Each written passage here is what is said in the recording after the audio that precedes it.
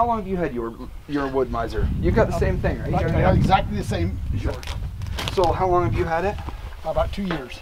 And you cut all the time? I could stay busy full time with it if I had the logs to do it with. I have enough demand that I could stay sawing full time with it. But you're saying the demand is for the longer logs? Not all of it, but a lot of it is. They're specialty cuts. Like I have a customer that I set that does all pole barn buildings. Yep. That he does double trusses together, and he has to have those a board cut that matches his the width treated of the 6x6s. Oh. So that he has to have exactly the right width in there, so those trusses slide down over top of that 6x6. Right. So custom cuts. Mm-hmm. Custom cuts and long beams. So I have 3 boxes of blades, and I haven't changed the first one yet. Okay. I've been really impressed with them. I have a sharpener, but I don't have it set up yet. Well, make sure you keep water in your thing and keep your water on it when you run it. Because if you don't, it gets hot, and where they welded that blade together, they'll separate on you. Really? Well, I've been running water and keeping the water on it just to keep it cool. I thought it was to lubricate the cut, but you're saying it's to keep the blade cool. Yes. I had my son-in-laws run it, and they didn't keep the jug full of water, and it ran out, and where they weld this band together, it gets hot, and it comes right apart in the middle. Well, I've always kept the water on it because it seemed to cut better when I ran the water. But keeping it cool, that makes sense. What do you think about like a planer head? Do you see any value in that? Have you had demand for it with people that you're cutting for? If you drag your logs through very much dirt, it dulls your blade really fast, and so they have that little planer on that goes with the mill that cuts the bark and cleans that ahead. I'm not sure it's available for our models. I haven't seen it for this.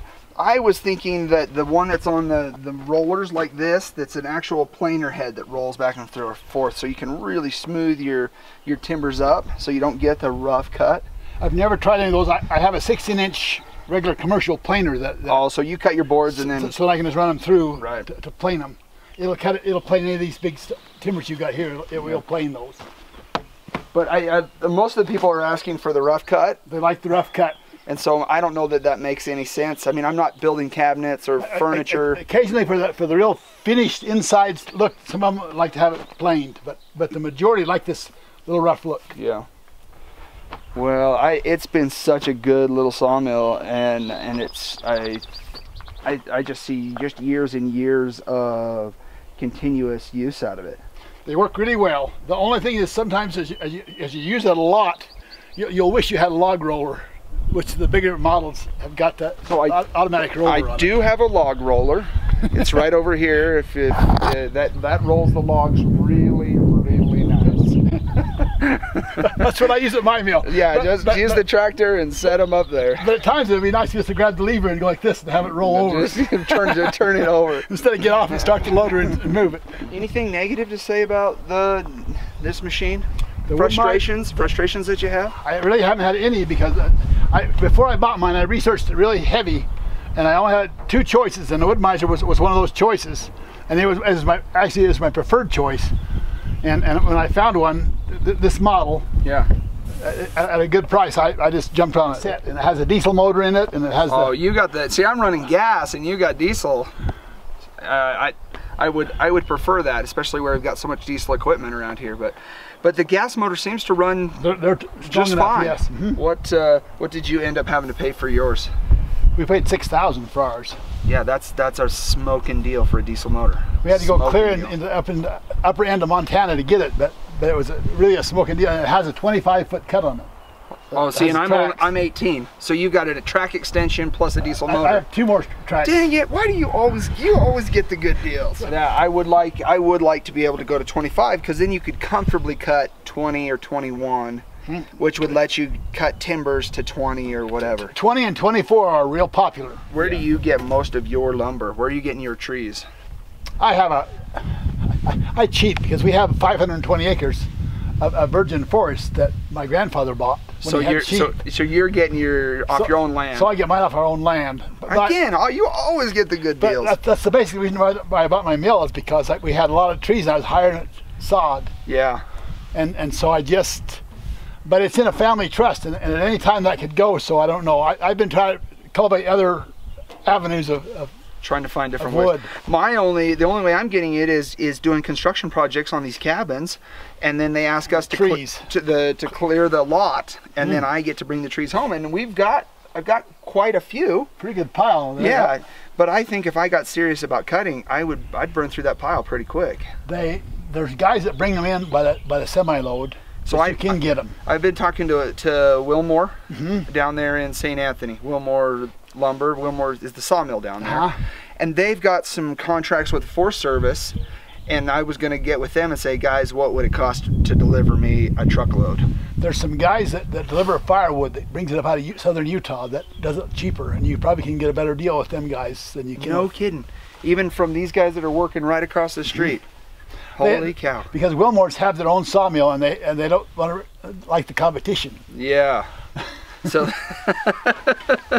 you're going to pay premium for their logs. Right. But, well, we'll have to get with you and see who those guys out of southern Utah are. What are you finding, are you charging? Is it just board foot? And what are you charging a board foot? I charge by the board foot, but mostly what I've done for commercial sawing is they bring their own logs in, and I have just sawed their logs. Right. So they pay me by a board foot. But it's just a cut price because they're providing the lumber. They provide their own logs, and I just give me a comparison. If I bring you a tree, what do you charge a board foot? And then if you supply the lumber, the trees, what's the board foot cost? Usually when I supply the tree, I call BMC and ask them what it would cost for that same log. Yep. And then I give them a little less.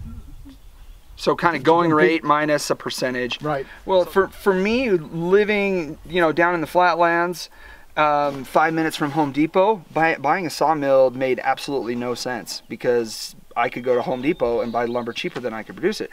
But out here in this environment, having access to the trees and it being so far from another lumber source where I can get boards, this thing just keeps paying for itself over and over again, saving me the travel and the time, and giving me the convenience to make those custom cuts, like you said, for whatever I might need here on projects around the house. Also, you're going to see an increase in lumber prices because the President of the United States just got in a big fight with Canada over the embargo they put on milk, and so he put an embargo on their lumber, where we get the majority of our lumber comes out of Canada. Well, I've noticed it as I've been bidding houses and cabins for this summer that I had $12 a sheet for 4x8 half-inch OSB panels, and they're up around $15 now, and it's killing me. I'm having to go back to owners and say, I need to change my bid. Having that sawmill and being able to cut my own boards is making me a lot of money. More than anything,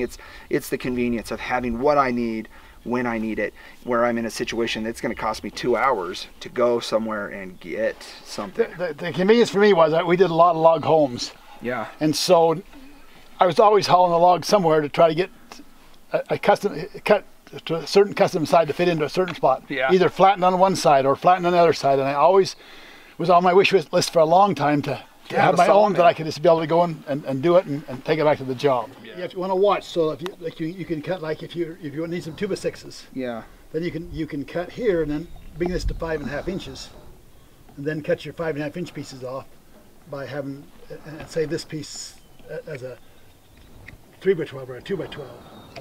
Your heavy demand is in 2x8s, 2x6s, and 2x4s. Okay. So 4, 6, 8. That's where that's why is it when you say, are we going full dimensional, like a full 2 inches, or we're actually dimensional lumber 1.5 by 3.5 inches? I cut them 1.5 by 3.5 and replace that regular stud with my cut, because they're accurate enough that I don't have to plane them. I can still build.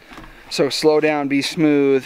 Well, I've been cutting everything to a full 2 inches by 4 inches, or 2 inches by full 6 inches, and my thought was that I could re-saw that or re-plane it to whatever. But if you need to, you can. But if you start getting, you're only cutting a 1/2 inch off of here, then it's pretty easy to get it not flat. Yeah. So I think you just make a specific cut for the specific board that you need. And I found that it's most people don't even notice that that's not a plain board when I cut them at dimensional size. Yeah, they can't even tell the difference. As long as you got a sharp blade and you're nice and smooth.